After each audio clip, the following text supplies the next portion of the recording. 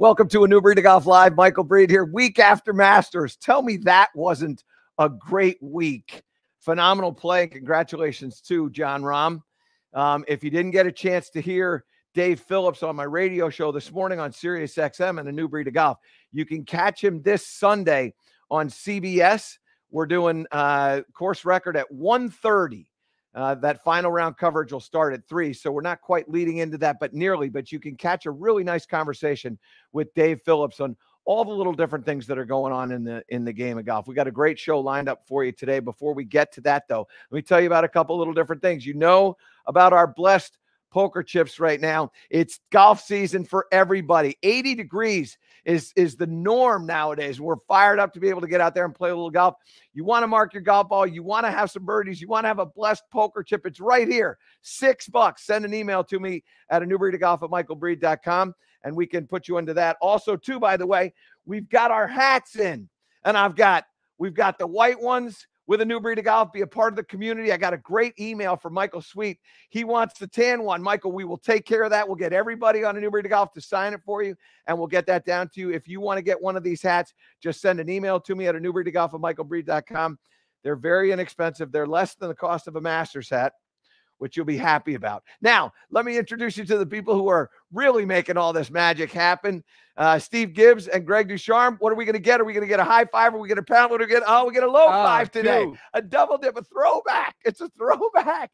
It's Throwback Thursday. Hard to believe that. But anyway, Gibbsy's running the board. Greg is going to get to some of your questions. Whatever questions that you've got, make sure you get those to us.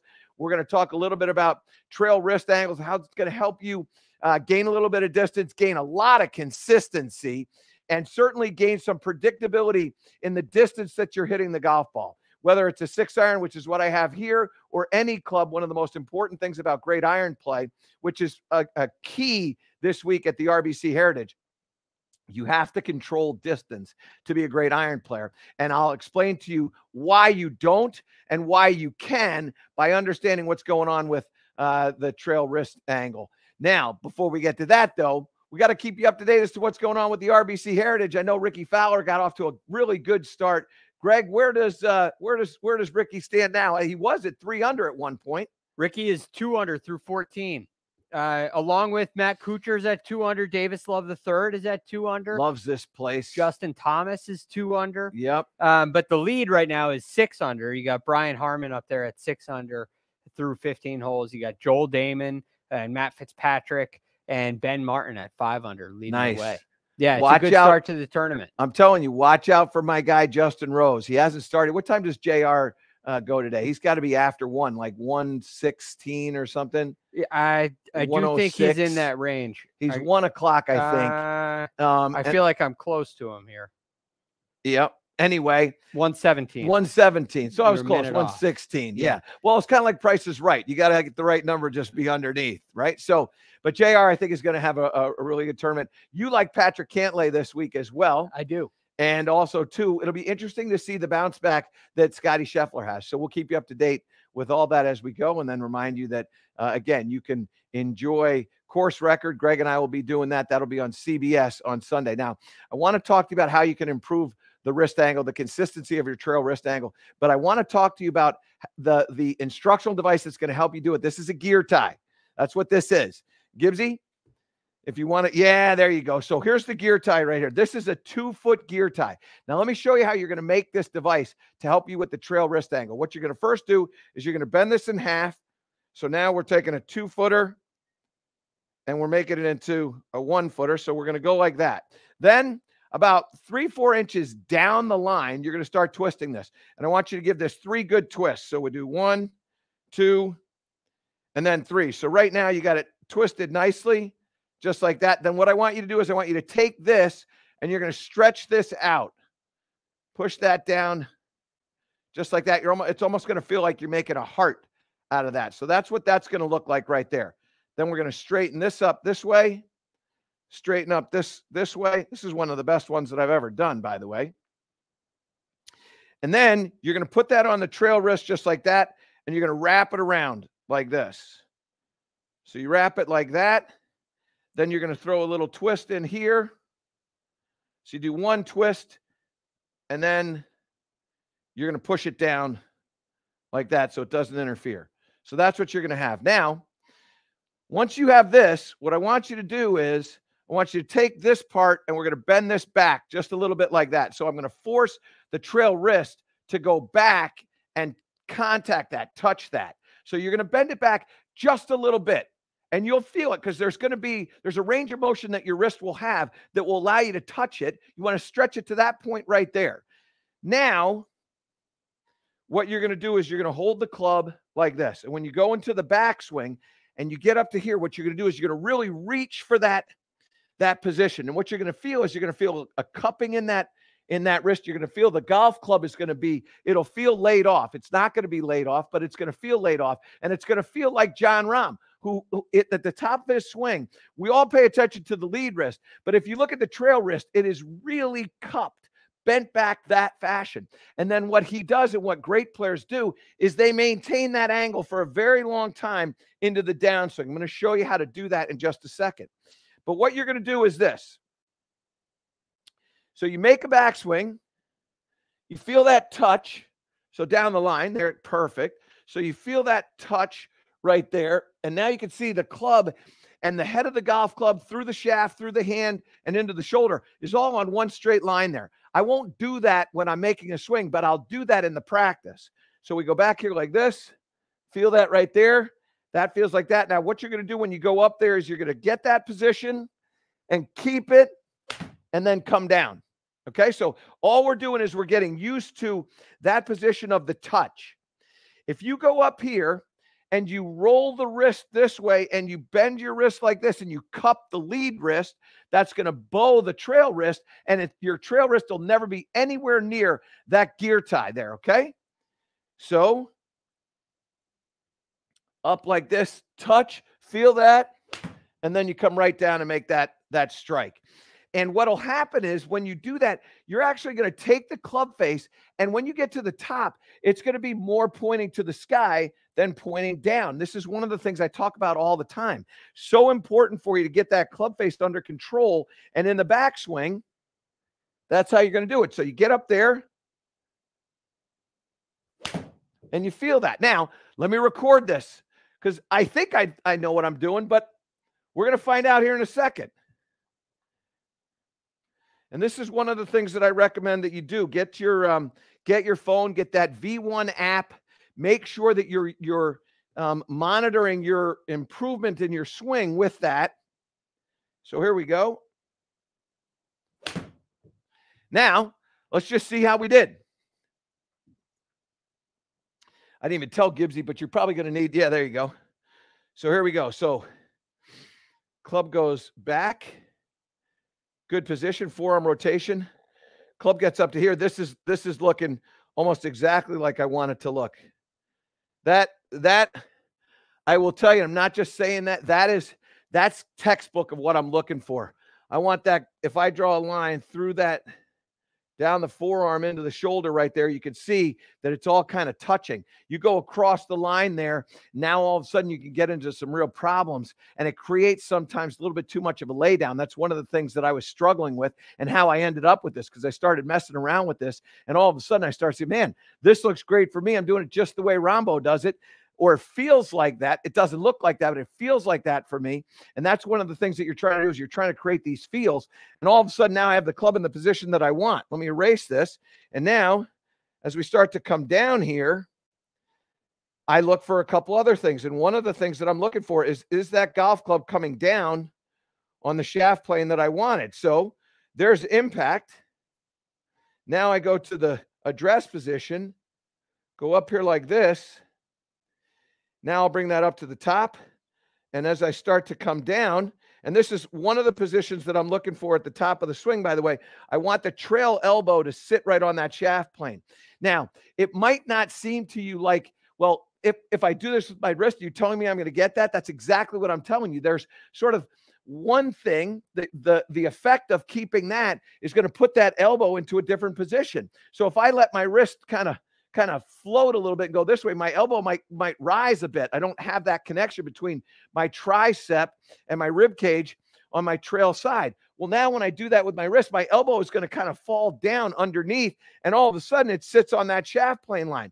The other thing that you're going to notice is that with the forearm and this initial shaft plane line, they're pretty parallel, which is exactly what I'm trying to see. And then what I want is I want that club face to be just a little bit closed to that line. Doesn't mean I'm going to hit a hook necessarily, but what I don't want it to do is I don't want that toe to hang down. So I want all the mass of the golf club, which you could see here, all the mass of the club is on that side, the right side, as we look at it, of the shaft. So all these things that I'm looking for, it's exactly what I'm hoping to get. So let me redraw this shaft plane here. So that's about there. I go up to the top, and now I start to come down, and you're going to see this club head get on that line right there. Now it's touching exactly what I want it to do. And now, depending on the shot shape that I'm looking for, I want that club to be just a little bit above it or just a little bit below it or right on it. I don't want massive amounts of space between this shaft plane line and the club head.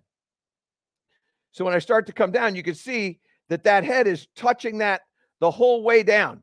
The delivery position right there, which is last parallel, now all of a sudden, that thing there, you can see how that's parallel to the toe line.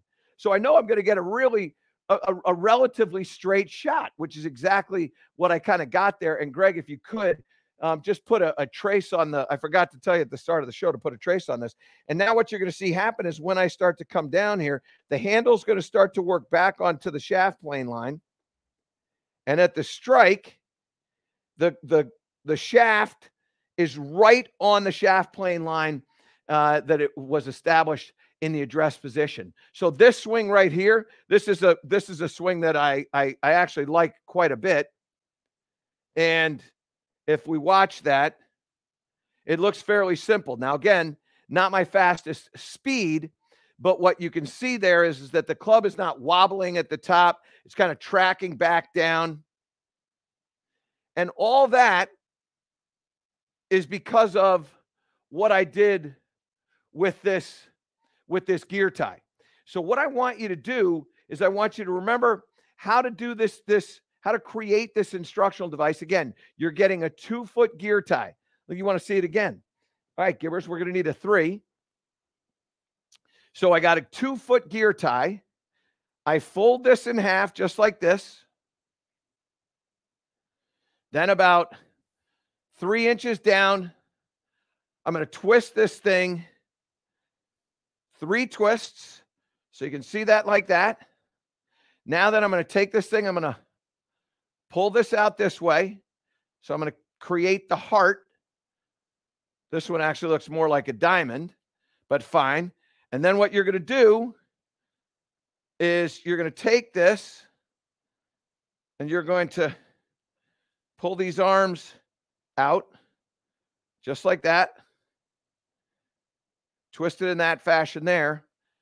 And now you're ready to go. That's what it's going to look like. And then when you take it off, you're just going to you're going to loosen that up, unhook that, and set it down. Wonderful device that's going to help you get that club in the position that you want. Now, the second part of this is the carrying of the angle. So when we see really good ball strikers, and good ball strikers to me, they do a couple of different things. One, the low point of the arc is past the golf ball. They hit the ball on the low part of the club face. I like to say in grooves 2 and 3. When I see players that are getting contact up in grooves 4 and 5, that's going to tell me they're chucking that a little bit more sweep. They're going to have a little bit of a higher launch angle.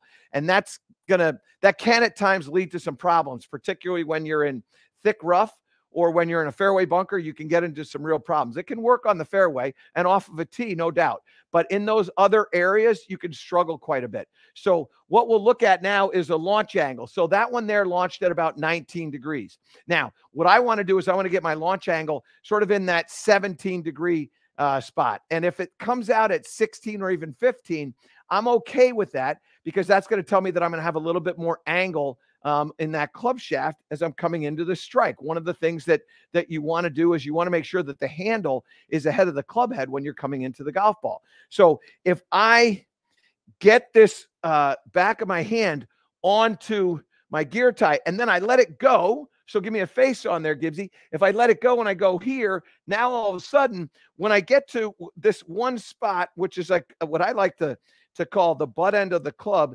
into my trail thigh, if the head of the golf club is above parallel to the ground, I've done a nice job retaining the angle. If the head of the golf club is below parallel to the ground, when the handle or the butt end of the club touches my thigh, now I'm going to launch it high, right? So let me do a couple of recordings here for you so that you can see what I'm talking about.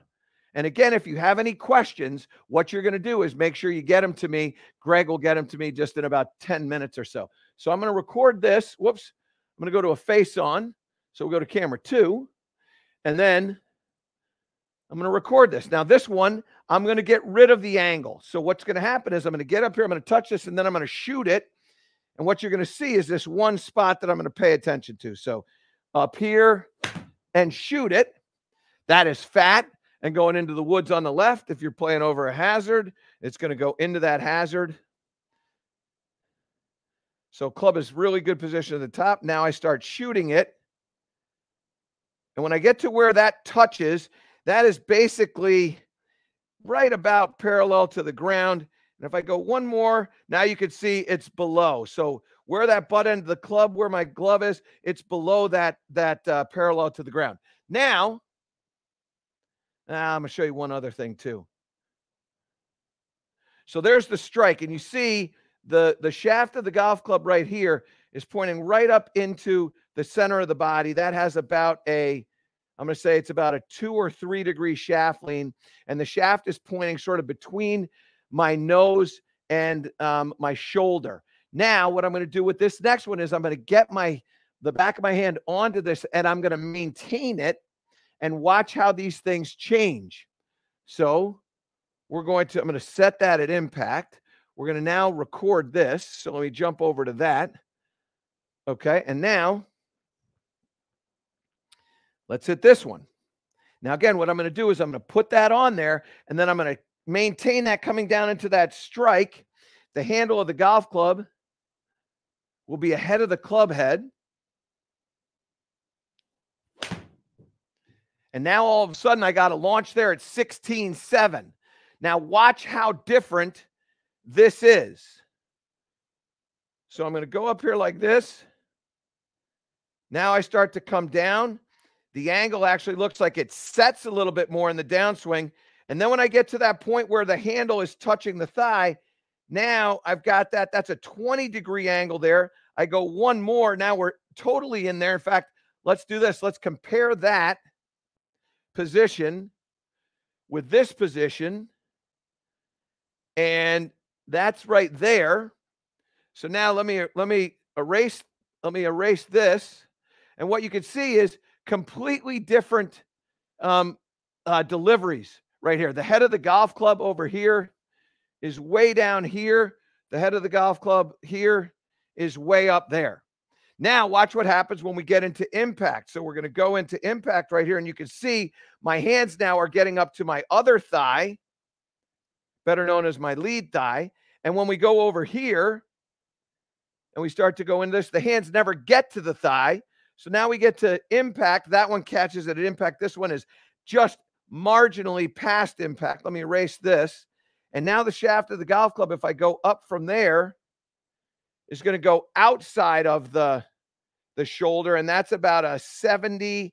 So that's about a 13-degree shaft lean. At the strike, it probably ends up being about 11, maybe 10, but probably 11.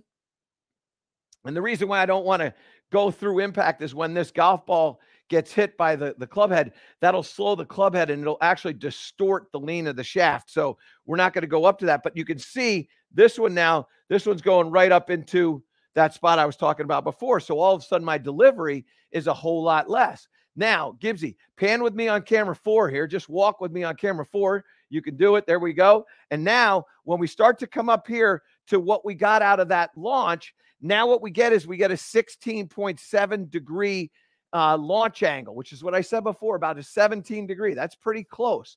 And all of a sudden, these things are pretty good. 117 miles an hour ball speed. That ball flew 177, apexed at about 81. There were a lot of good things with that. And Gibbsy, if you could bring the sim full, and there's the shot that I hit there. That one turned just to the left a little bit, but a very, very solid shot, and certainly something that you're going to be proud of, because you wanted to move this 6-iron. I did 175 yards. I got 177. You know what?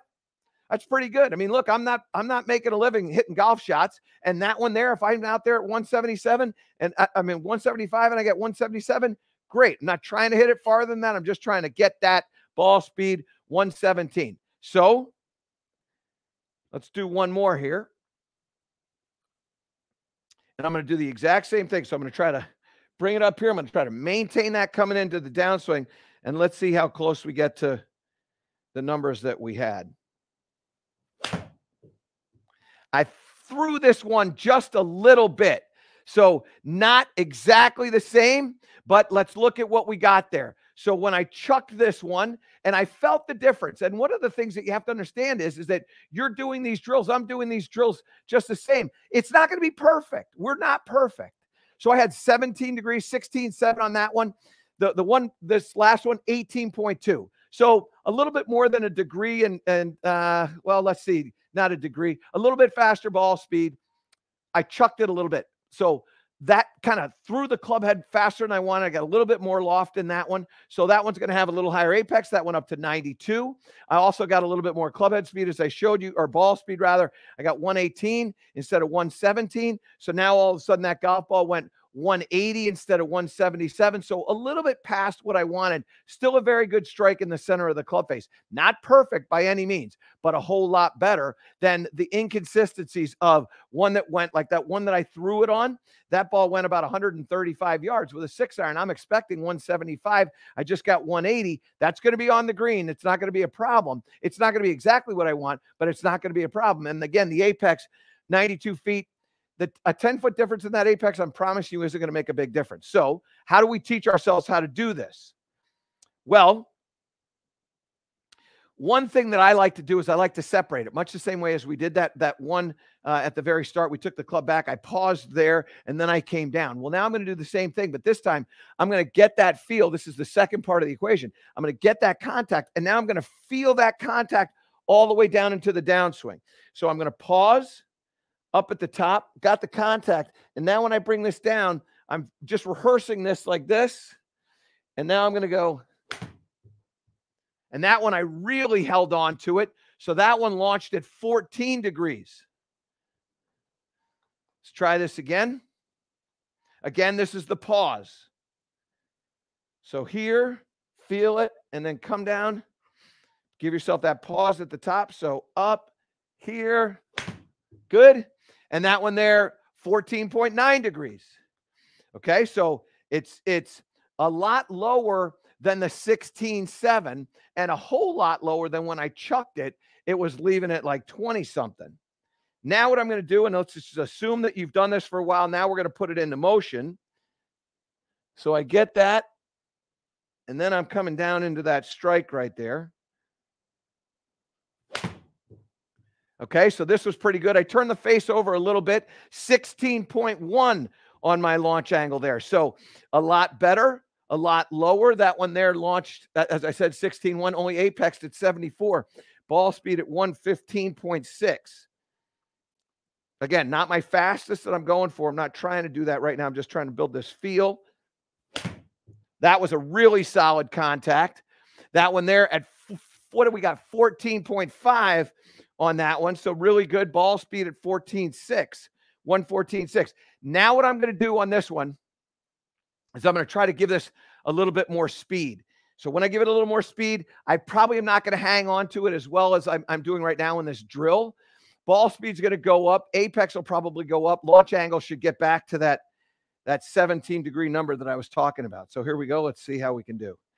So up, touch, there, faster ball speed. 18.4, 117 on that one. Went the distance I was hoping, 176. And I didn't hold on to it as good as I can do. I can do better than that. I will do better than that. More practice. One more. And then I'm going to get questions. Yeah. All right, here we go. So what you're going to do is you're going to feel the body rotating down when you get that. You got to feel the body carrying the club. Here we go. That was really good. That was a lot faster.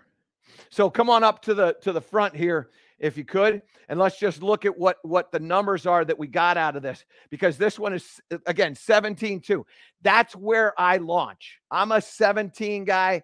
I might get a little 16, occasionally get an 18, but I'm a 17. That's kind of where my number is. Ball speed jumped up to about 121. That was really good. Apex right at 91 feet. Those of you that have watched me know I'm a 90-foot apex guy. Doesn't matter the club I'm hitting. I'm 90 feet. Launched that at 17. I got that thing to 184. Better, much better, and I can still get that ball speed to get faster. But what you're going to do and what you need to work on is the improvement of, first of all, getting this angle in the trail wrist and then maintaining that angle in the trail wrist. And this will be universal for all the shots that you're going to hit, standard stock shots. There are sometimes in a bunker where you're trying to get rid of that angle. There are sometimes in a flop shot where you're trying to get rid of that angle. But for the most part, when you set that angle in the backswing, you want to feel like you're keeping that angle. When you keep that angle, you're going to deliver consistent loft, which will deliver a consistent strike on the face, a consistent launch angle, and a predictable distance and apex, which is what you're trying to do and how you become a great ball striker, okay? All right, now it's time to open it up to your questions. Gregory, talk to me. First of all, you'll be happy to know Alex Post is in the chat. He is. Yep. Our boy. Yep. No, he's not having a sandwich. He's having a bagel, but he is. Yep. Makes me very happy.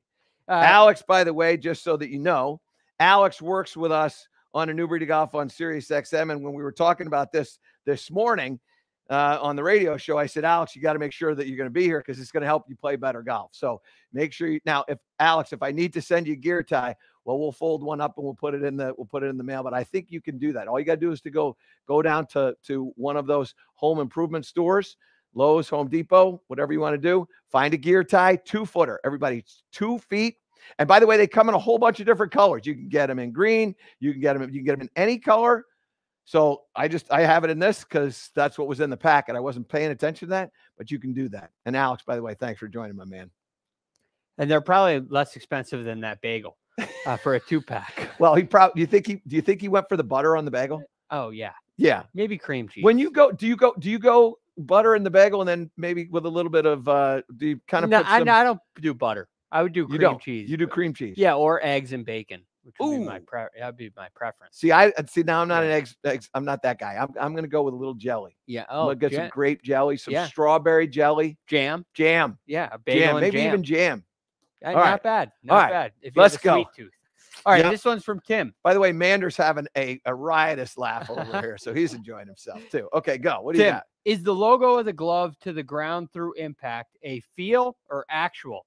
I focus on the handshake with the gloved hand, and in the backswing, the logo. I'm sorry. I focus on the handshake with the gloved hand in the backswing, but logo down is hard for me to wrap my brain around. Okay, so Gibbsy, we're going to need a down the line camera here. So what he's talking about, and I don't know again whether it's left or right-handed, but he's a lefty. So he's a lefty. So now we're talking about this being left-handed, which is going to be his right hand. And most left-handers are dominant left hand. So he's working with his non-dominant side or hand. And so what happens is that when you go to shake hands back here, you open the club face. So if I take the club back and I go like this, I open the club face. Well, now you better figure out how to get that down to the ground that way. But here's what I would suggest. And this is why I do this with the trail hand and the trail arm. I'm right-handed.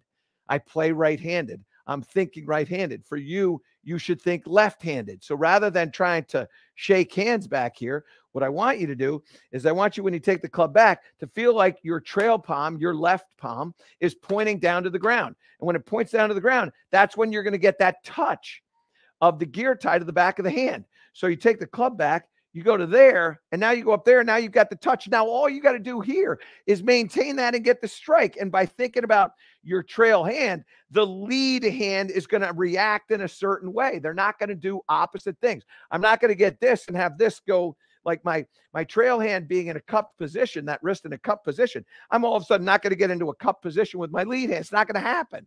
It'll be bowed, which will be the delivery of less loft, which is why you'll start getting more consistent strikes and move that low point forward.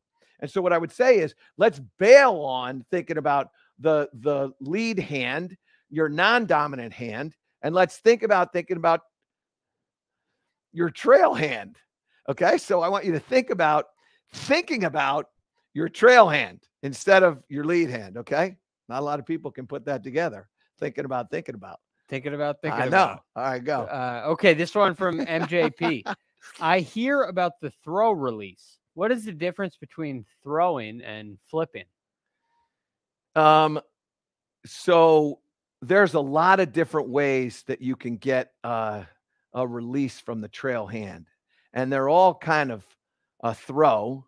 There's just different ways to throw it. So I could take a ball and I can throw it this way where my palm is pointing to the target, and I can throw it this way. I can also throw it with my palm up to the sky, which is going to basically wherever your palm is, and then you flip the wrist that way, the ball is going to go kind of in that direction. And so what I call a flip or a throw is when it's happening before the strike. I don't mind that if it happens after the strike, it's kind of a release. When it happens before the strike, it's kind of a throw or a flip. It's the same thing. So let's put it under wrist activity, okay? Or hand activity if you want.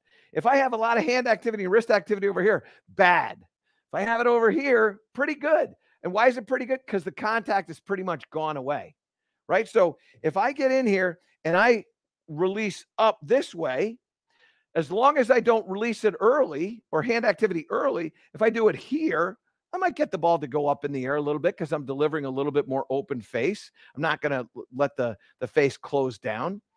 But the way I would look at it is this. In order for you to strike this ball properly, try to minimize your wrist and hand activity on the pre-strike side of the golf ball. And then when you come through, try to feel like the palm of your hand, your dominant hand, your trail hand, the palm of that hand is going to point down to the ground or point to the target. But I don't want you to feel like it's going to point up to the sky. When you start pointing it to the sky, that's when you're probably going to get into some trouble. Okay. And that's the way I would try to say that in a little bit more understandable terms. All right, G. Okay, this is from MJ in India, who's a regular to the program. Awesome. Back again. Yep, back again. Love it. I have been trying not to lose my spine angle in my backswing with one swing thought.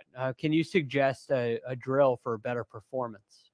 Okay, so losing the spine angle in the backswing to me has a lot to do with what's going on with forearm rotation. Okay, so for instance, Gibbsy, we're going to need a down the line shot here. Yeah, perfect. So if I take my lead arm and I move it under my trail arm like this, then I'm driving my lead shoulder to the ground, and that will keep me in my spine angle. If I take my lead arm and I rotate it out this way. So watch when I rotate, what happens when I move that out away from me is it lifts my shoulder up. Look at my shoulder right here relative to my chin. When I go like this, it lifts it up. So if I rotate and go like this, now what's going to happen is my lower body is going to sink under and towards the strike line, and I'm going to come out of my spine angle. So the times that I see the player come out of the spine angle is when there's too much forearm rotation in the lead arm, what we'll call for right-handed golfer, clockwise. So too much clockwise rotation, which will pin the trail arm underneath and lift the body out. Now, that's one of the reasons why that would happen. The other reason why that would happen is when you take the club back, you start moving the club outside and your weight ends up in your toes. And now your upper body has to counterbalance that and it stands up. So what you want to do when you take the club back is you want to feel like your lead arm is moving under the trail arm in the backswing, and the hand path is going to work more in here. So it's moving, and I don't want you to move it dramatically into the hip. I just want you to feel like, and I'll make up something here, okay? So let me move these golf balls out of the way here. Let's just say that golf ball right there is 6 o'clock, and this golf ball that I put right there is 5 o'clock. Okay, 4 o'clock would be right here. 3 o'clock is here. What I want to do is I want to feel like the lead arm is staying under the trail arm and moving back towards 5 o'clock. And when I start to do that, you're going to feel the hands moving in sync with the body, and you're not going to come out of that spine angle in the backswing, okay? MJ, I appreciate you joining us once again. We always love to hear from you, so thank you for being a part of the show. Make sure you tell your friends about us over here. We're trying to grow our community. You're going to be a big part of it, so thank you very much for being a part of it. Gregory? This one from Brad. Is there now a drill to maintain that spine angle in the downswing? There is. So what we're going to do is I got to do a little building. And by the way, when you go get the gear tie, you can only find this little piece at Lowe's, this little clip thing. So what we do is we step on that, that goes down like that. And then what we'll do is we'll take 2 more of these pieces. Let's set this up this way. So I'm going to tilt this in this fashion here. And we'll put that there and put that there. So now what I have is, in effect, a wall. And what I do is I just put my butt up against that.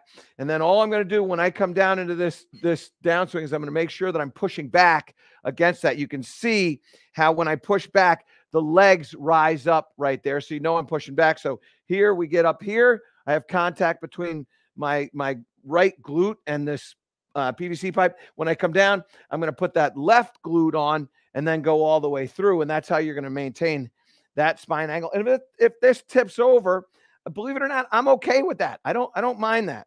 So let me just get my distance to the ball here. So here I am. So now I'm going to push back, good clean strike. Very solid hit, 17-degree launch angle again. All the things that I'm looking for are right in there.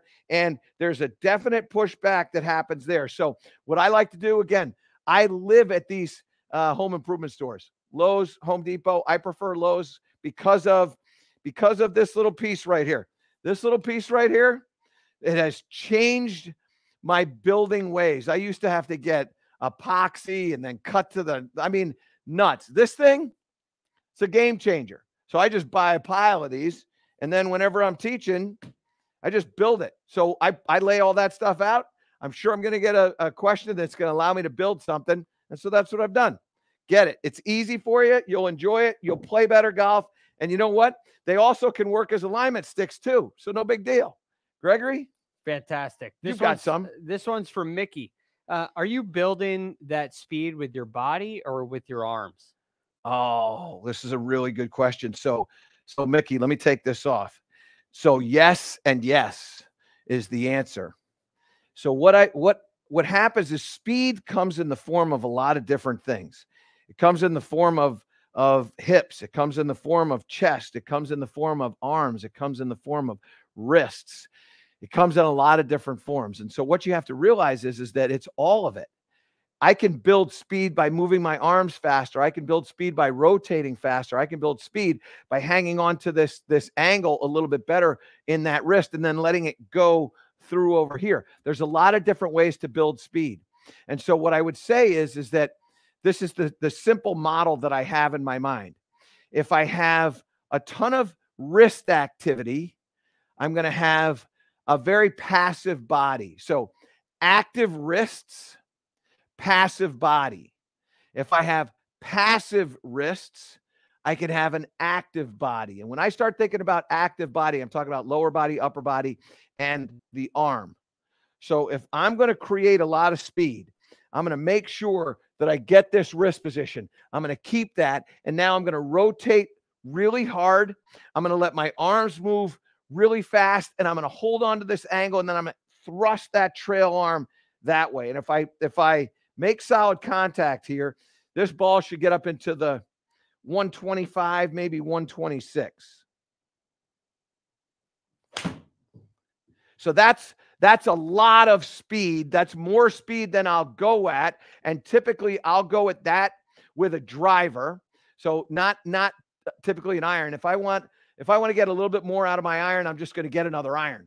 It's the way I kind of work. I'm only trying to get maybe like a plus 5 or plus 7 out of my iron. But that one there, I tried to throw a little bit more speed into. I hit it solidly. So all of a sudden my ball speed jumps up to 125. That's how, and I've done this a lot. I know exactly like when I'm doing what I'm going to get out of it. And all of a sudden what's going to happen, I get a couple of little different things. I get a ball that goes a lot farther. That's 191. I'm also going to get a higher apex. That apex got up to 113. My launch angle tends to go up when I do that. And I haven't quite figured that out yet, why that happens, because I know I feel like I'm hanging on to that angle. And for some reason, I keep getting higher, a higher launch angle. That one there at 19.2. But the point is, it's all of it. So you want more arm speed, you want more body rotation. But what I would tell you is get used to hanging on to this wrist angle before you start adding all that other stuff in there. When you do that, you'll get to a point where you can, on command, add a little bit more speed and know that you're going to get an expected ball speed, an expected distance out of that. If I'm going that with a 6-iron, for me, I typically am going to get somewhere between, honestly, like 187 and 197. I'll get an additional 10. Normally I'm playing my 6-iron at about 175 to 180. If I want a little bit more, I can stretch it to about 185 to 187. But if I really go at it and I get that 125, 126, that's what I kind of expect out of that, like 190 to 195. That's sort of where I'm going to get to. All right, Gregory. Okay, from Joey. I have heard that slower swing speeds need less shaft lane. Is that true? Well, I would say it this way. Slower swing speeds have less shaft lean. Faster swing speeds will have a little bit more shaft lean. Now, that's a general statement. That can change. That can change depending upon shot shape. So if I'm trying to hit a low cut, I'm going to have more shaft lean. If I'm trying to hit a high draw, I'll have a little less shaft lean. So shot shape has a lot to do with it. But as a rule, and it has to do with a simple thing. If I have the shaft leaning backward, I'm just going to make up a number here, okay? So these are not exact, but this will give you an idea. If this club face has, just simple math, it doesn't, but simple math, 40 degrees of loft. If I lean the shaft 10 degrees forward, I now deliver 30 degrees of loft. If I deliver the shaft backwards 10 degrees, I now have 50 degrees of loft. So I'm going to go from 40 to 30 and 40 to 50. Well, if I have 50, I'm hitting a wedge. So in reality, my 8-iron is going to be somewhere around that 40-degree loft number. It's typically about, it might even be a little less than that. But point is, if I have 40 and I lean at 10, I'm going to have 30 in the delivery, and 30 in the delivery is going to launch a little bit lower and it's going to go a little bit farther. If I have 40 and I throw it and I come in with 50, now all of a sudden I've got a pitching wedge. Your pitching wedge isn't going to go as far as your 8-iron. And as a result, you're going to get a slower club head speed. You're going to get a slower ball speed. So what I would say is that I like to have shaft lean, and with shaft lean, I'm going to get a little bit faster club head speed, and I'm going to get, I think, dramatically faster ball speed. Okay. Now dramatically isn't 30 miles an hour, but it is plus 5 to 8 miles an hour. Okay. Okay, this one from Ethan. Does this drill differ with the driver? How long would you want to maintain that angle into impact? It doesn't differ with the driver. So let me get a driver. I'm not going to put that thing on, but I am going to show you something that will make some sense to you, I hope. So Gibbsy, I think you can keep this right on the face-on angle here. You don't have to worry about it. Okay. So this ball right here is my ball position for, let's just say, a 6-iron. Okay. And if I come in the 6-iron like this, the shaft is going to be forward of my, no, stay back up here again. Sorry. The shaft is going to be forward of or at my lead hip. When I put a driver in here, So we go to there, and that shaft is to that same spot. So this is pointing to that spot, and this is pointing to that spot. What you're going to see is that there's just less shaft lean, because what I have is I have this ball position here, which is closer to my nose, and then I have this ball position here, which is closer to my shoulder. And so what I would say is that ball position has a lot to do with that. You want to chuck me a T? Yeah, good call. So great job. So what I got is and what I'll do is I'll record this. I'm not going to put on my wrist thing, but what I am going to do is try to make a swing with this driver so you can get an idea. And this might not even be picked up by the sim, because I don't know that I have it in the hitting area, but here we go. So it did. It picked it up. Now come on over here and let me show you what I mean. So you can see in the address position, my ball position is obviously right there, which is just inside that heel or right off my shoulder. And now when I start to come into this, you can see the delivery of the club. Remember before I said to you that the butt end of the club at first touch is going to have the head of the golf club above parallel? Well, that's where I am right there. So that's the same thing. A lot of bend in the wrist, a lot of bend in the trail elbow. Now when I start to come into the strike, what you're going to see is that at the impact position, there's the shaft of the golf club, and it's pointing over there. Now, what you're going to say is, okay, well, what did that look like relative to the iron? Well, so let's just see. I don't know which one I'm demonstrating here. So that's the old one. So this is this one. So now we come up here and watch watch where the positions are. They're going to be almost identical. It's just past the strike there. So let's just go to there. And now I come up here like this.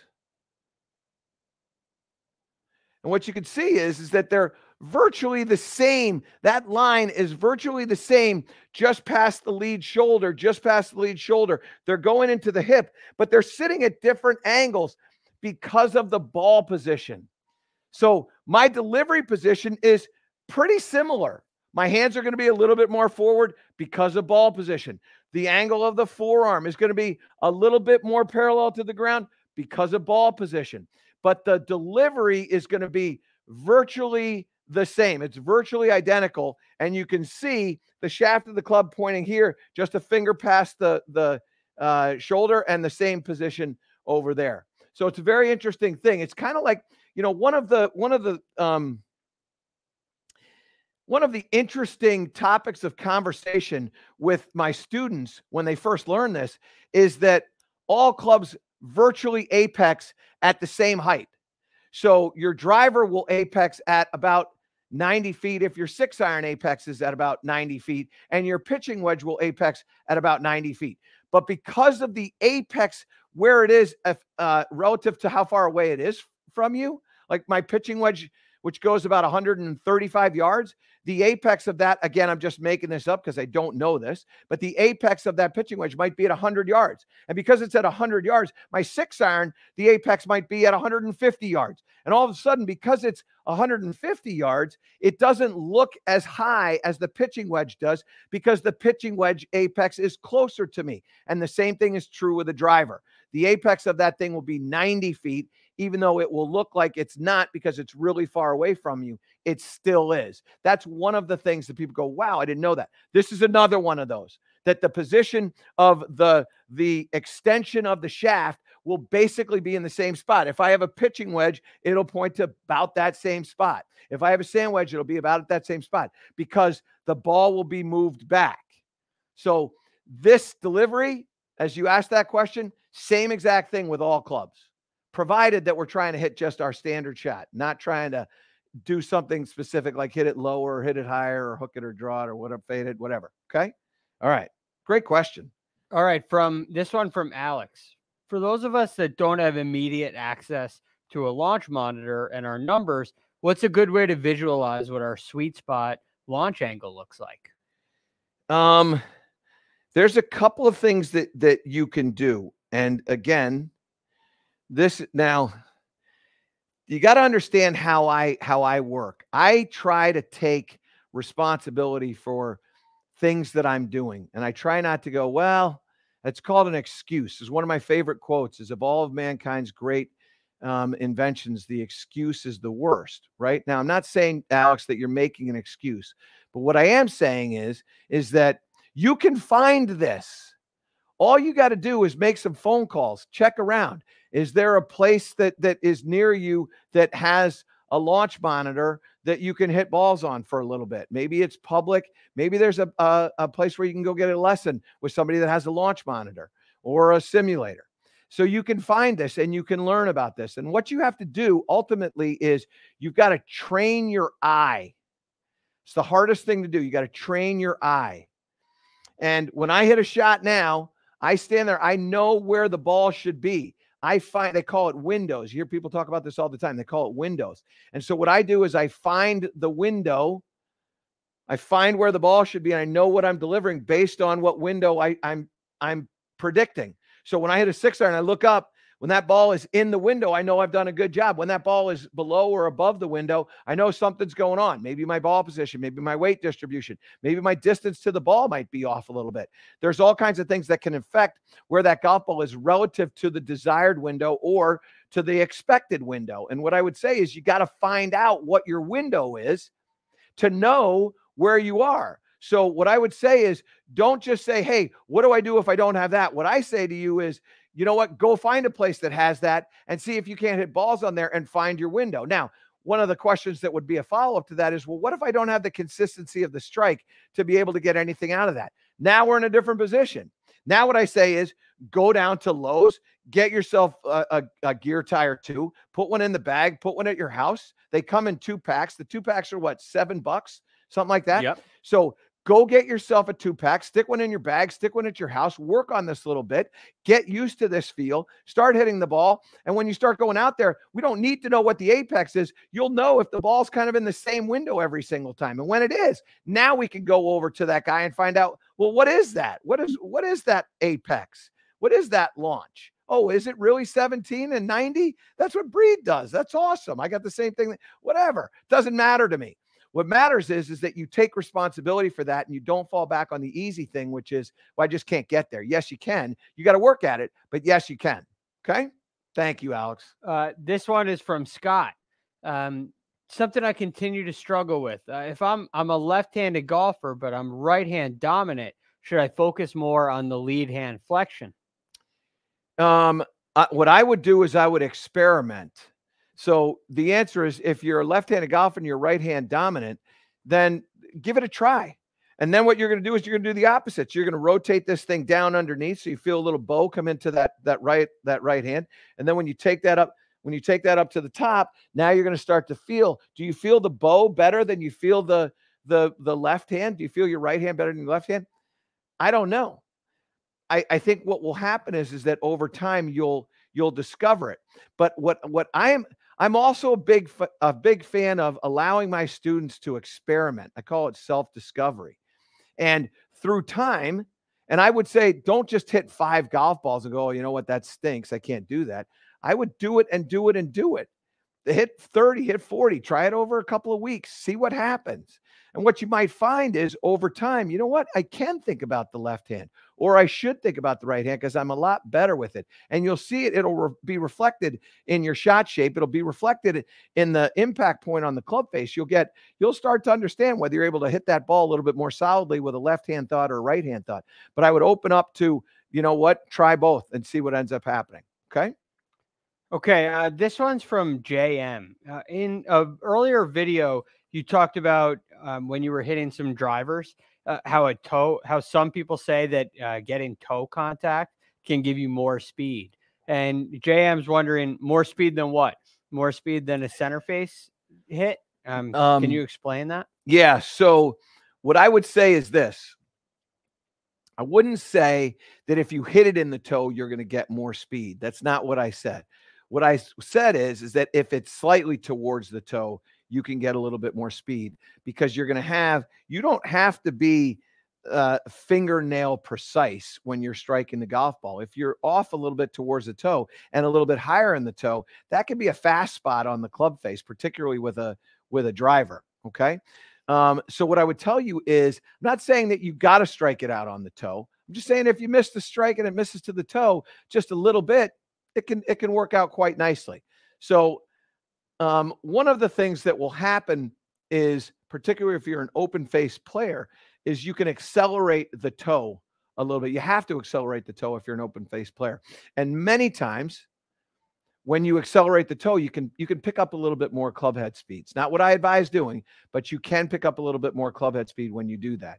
So what I would say is that, and I would definitely say this, you're going to be better off hitting it towards the toe than hitting it towards the heel. There's no shank towards the toe. Okay. All right, go ahead. Okay, this one from Jay. When you were playing as opposed to practicing, what are you thinking? Are you thinking swing mechanics while you play? If not, what are you thinking about? You know what? That's a really, really good question. And this is one of the great debates that is held amongst teachers and obviously teacher player. So what I would say is this: I personally like to play with a swing thought, but I always have a shot shape in my mind. So what I do when I play, I'm going to hit a cut here. So I'm going to feel like I'm taking that club a little outside, and then I'm going to rotate my chest through the shot, but I'm still seeing my shot shape. So I'm going to go right there. I'm going to start it right there, take it outside and rotate. And so what I get is I get a shot that's going to start sort of on the edge of that bucket, and then it's going to fade over to the target. Now, I am thinking about, and by the way, don't give up on that, Greg, because I want to show people. If you can go back to that, and I'll pull this down because I want people to see what happened with the shot that I just hit. So I had a path of that golf club of 1 degree out to in, which I need to do in order for me to get the golf ball to kind of start left and fade. And then my angle of attack will get a little bit steeper. So all of a sudden I'm striking down on that. But what you'll also notice too, and gives you, I don't know if you've got 4 up in the corner, but what you'll also notice too, is that with that open club face, what I got now was an 18-degree launch angle there because my club face was a little bit open. So now if you pull the sim full, what you're going to see is that the golf ball started to the left, just slightly to the left of that basket that's out there, and then it twisted over to the right. So when you hit a fade, you got to get the face open. When you get the face open, now all of a sudden you're going to get a higher launch angle, which is why mine went from 17 to 17.9, because the face is slightly open. And so what I can tell you is that I hit the shot that I wanted to hit, but I hit it because I had a swing thought that I like to execute. Now, I like to think that way. That works for me. Everybody's different. What I will tell you is this: whether you like to have a swing thought or you don't like to have a swing thought, never give up on the visualization of the shot you're trying to hit. Not the shot you're afraid of hitting, the shot that you're trying to hit.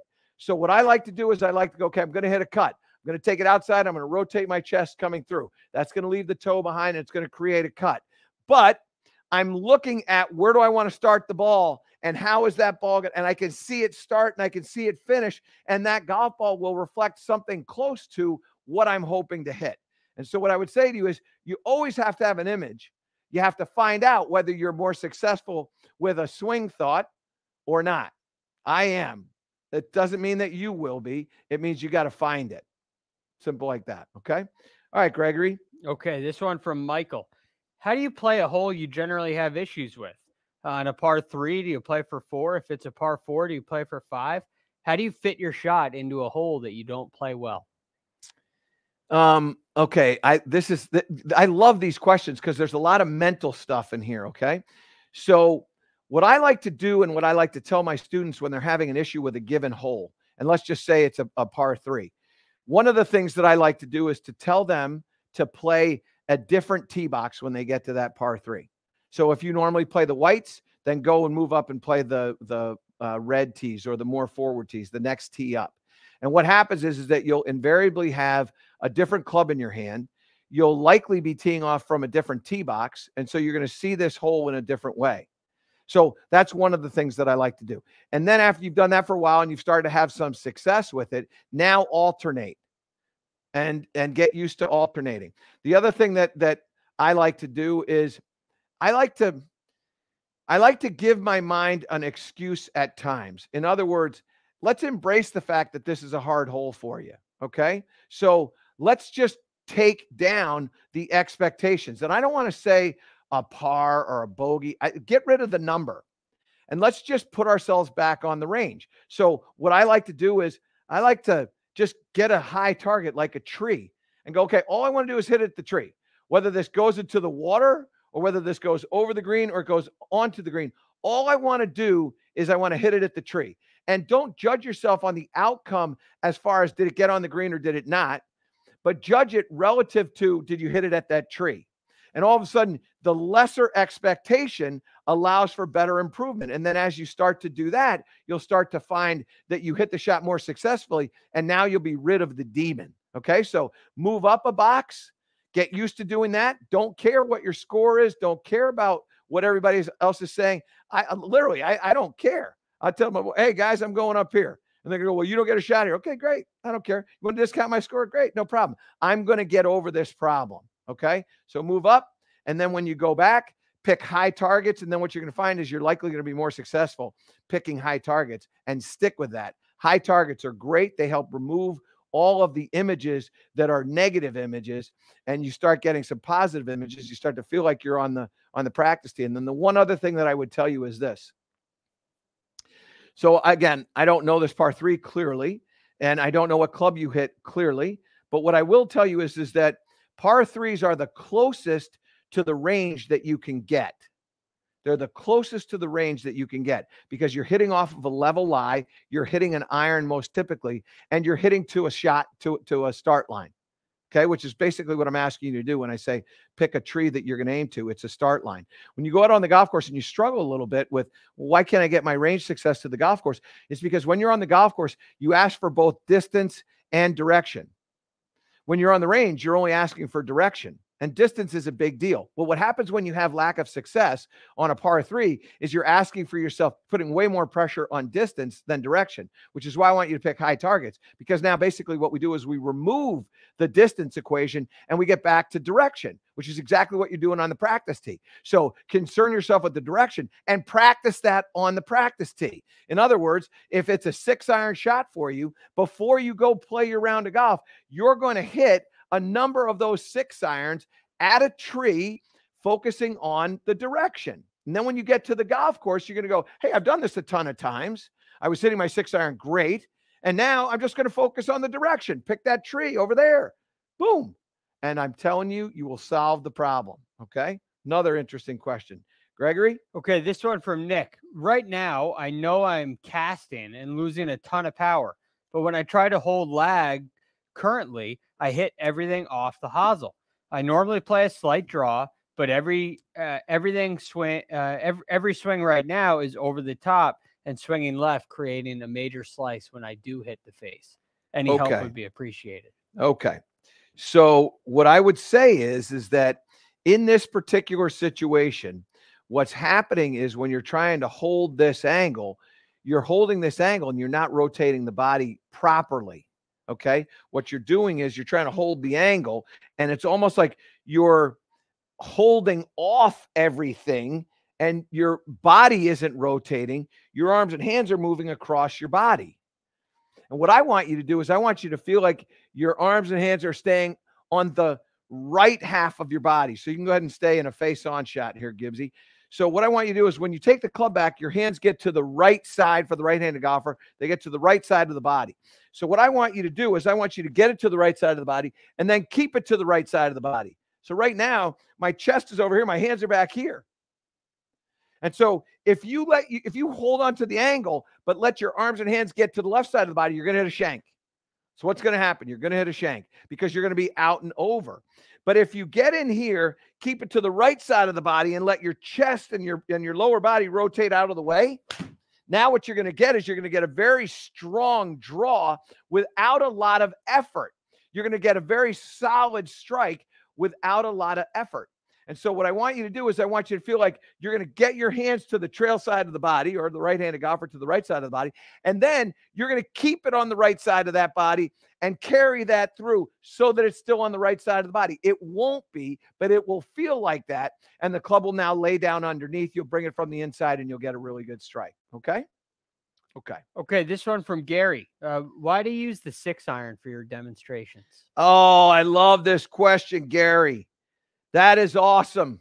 And I never typically, I will not say a great question, but I love this question. Why do I do 6-iron? Fabulous. So here's what happens. Loft masquerades shot shape. Loft can masquerade shot shape, which is why many of you take your pitching wedge and you hit your pitching wedge, and you actually most people like one of 3 clubs, pitching wedge, 9-iron or 8-iron. That's typically what you're going to practice with. And that's how loft can masquerade what's going on with the shot. But once you get to the 6-iron, and 7-iron can still do it as well. It's just one of the things that's happened in the game of golf is there's no universal loft on these clubs. And so what happens is that sometimes it can be a 7-iron that can work like a 6-iron, but all 6-irons can work. Sometimes 7-iron, but all 6-irons can work. And so what I like to do is I like to use 6-irons because 6-irons to me, they don't create a lot of backspin, which means side spin can be a big factor. So let me show you what I'm talking about. I'm going to get a pitching wedge here. Actually, I'll go 9-iron, but Gibbsy, go up to the front for me. Take that 4 and go up to the front. I didn't get a good number. I only got an 8. Okay, my fault. I didn't look at that. All right, so I'm going to hit a shot here. I'm going to hit a 6-iron here. And what I'm going to do is I'm going to try to create some side spin. Okay, wonderful. Now, Gibbsy, what I want to ask you to do here is pull the sim full after that shot. So that shot's going to clear up here in about 2 seconds. There you go. So there's what you have out of that shot shape. Now, what that shot tells me is my club face was wide open, and it doesn't tell me a lot about my path. It just tells me that the face of the club was open, and I started it a little right of center, and then it faded to the right-hand side. Now we come up here and we look at these numbers here, and I got about 1,100 RPMs of right spin, and my backspin jumped up to 6,300. I typically don't get 6,300 RPMs of backspin with a 6-iron. It's typically for me about 5,400, somewhere between 52 and 5,400. Okay. And my side spin is typically, and it's right, but my side spin is typically like somewhere between 200 and 400. That's where I typically play. Okay. But I'm gonna walk you through this, and I'm gonna hit a shot here, and I'm gonna show you what's gonna happen. So what happens is my backspin goes up because my side spin was so massive, and my side spin was so massive because the club face was open, which is why that ball only went 165 yards, why it launched at 20 degrees instead of 17 degrees, in spite of the fact that my club head speed was 80 miles an hour and the ball speed was about 115. Normally 115, I'm gonna get about 172, 173 out of that distance. And then the apex went up to 95. Now, what I want you to see here is this. By the way, Greg, I don't know about you, but this is one of my favorite shows that we've ever done. The interaction, the questions, this is honestly one of my favorite shows I've ever done. If you all have had a chance to watch part of this, or you got into this a little bit late, and I'm not doing this because I'm trying to get, views on my thing. It's because it's a real learning opportunity. Go back and rewatch this. There is so much in this particular show, more so than any show that we've done. So just go back there and watch it. Tell your friends about this, because this is without question my favorite show that we've done. Now, what I've got is I got a 9-iron. I'm going to try to create another 1,100 RPMs of spin. But what I want you to remember, and Gibbsy, if you could, pull the sim full again. What I want you to see is how much curve there is in that shot. So that ball starts about, I'm going to say a third of the way from the right edge of that, and it curves over 1, 2, 3 mower lines. Okay, so it curved 3 mower lines starting in the middle of this other one. It might even be close to 4 mower lines. Now what I'm going to do with this 9-iron is I'm going to try to create 1,100 RPMs of right spin. I don't know that I can do this, but I'm going to try to do this. Okay. All right. So here we go.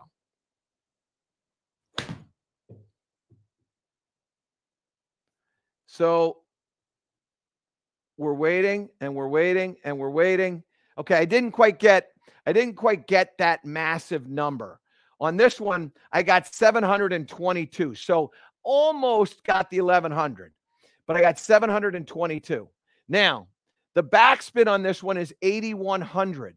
The club face, it still was open. We know that was open. Look at what the shot shape is. And what you can see is that one there didn't fade more than one cut of the mower. If you look at the dark green patch of the mower line, it started inside that mower line and it finished inside that mower line. So it started on the left edge of the target and it came down about where the 6-iron finished or started as well. So that ball did not move the distance of the target. And it had 722 RPMs of side spin, which isn't identical, but it's nearly identical. That one there would need, in order for me to get as much curve with the 6-iron, I would have need to have tripled the side spin or quadrupled the side spin, which would have had that side spin at about 2,100. It's impossible. It's literally impossible. So loft will mask the curve. So if I hit that shot out on the range, go back to that shot again, Gibbsy. If I hit that shot out on the range with a 9-iron, I'm going to go, you know what? I'm hitting it pretty good. That looks pretty good. It's not really curving a whole lot. Looks pretty straight. I like that. Well, if I do that with a 6-iron, the thing's going to be going off the globe to the right-hand side. And if I do that with a driver, if I get 720 RPMs of right spin with a driver, and my driver normally has about 22 to 2,400 RPMs of spin, that thing is going to be in the woods faster than you can say, I'm going to hit a provisional. It's going to be that bad. So the reason why I use 6-irons is because it's got the enough loft to help me, and it doesn't have too much loft that it distracts me or distorts the shot. And that's why I use a 6-iron. It's a great question. All right. Before we end this, and I can't thank you all enough for being a part of this, I ask you to do one thing. Please tell your friends about what we've got going on over here.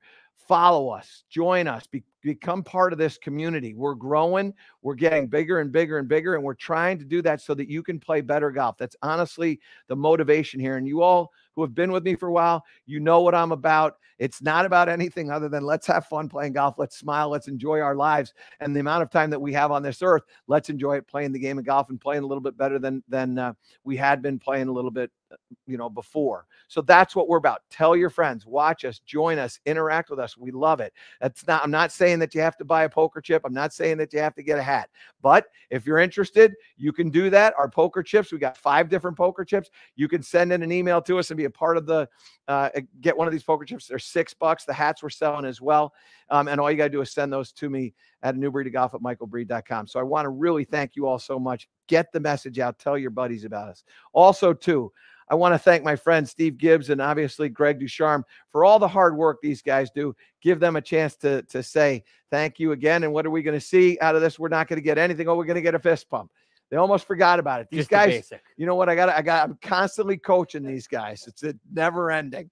Anyway, we appreciate you all so much. And remember, join us tomorrow morning on Sirius on A New Breed of Golf. That's 8 a.m. And we will be on CBS Sports at about 1:30 Eastern on CBS as it leads into the coverage of the RBC.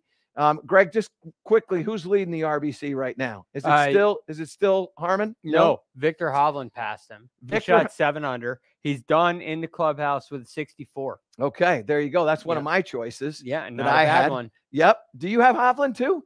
Oh, I liked Hovland. Yeah, I know you did. Yeah. I just wasn't sure if he was in your Fantasy 5. No, he wasn't. Every Wednesday, we do a Fantasy 5 guys on A New Breed of Golf, and Greg gives us his insights. And by the way, the consistency of his picks. When we have our picks on the show, we all kind of, choose who we want to pick. Greg has been going last for about 4 years, and he is leading the league. I mean, I'm at like 380 points. He's at about 1,300 points, and Billy is way down the list. We're all kind of chasing the leader. So it wouldn't surprise me if Greg had picked Vic, and he also, I know you picked Cantlay, and I know you got Chris Kirk, and I know you got Matt Kuchar. Yep, I got Kuchar in there. And you got a couple other guys too. Yeah, Sung J M. Sung J M is in there too. Yep. So Shane Lowry. So Sugar Shane. Yeah. Yep. That's another good pick. Anyway, so we're having a lot of fun in all of our different platforms.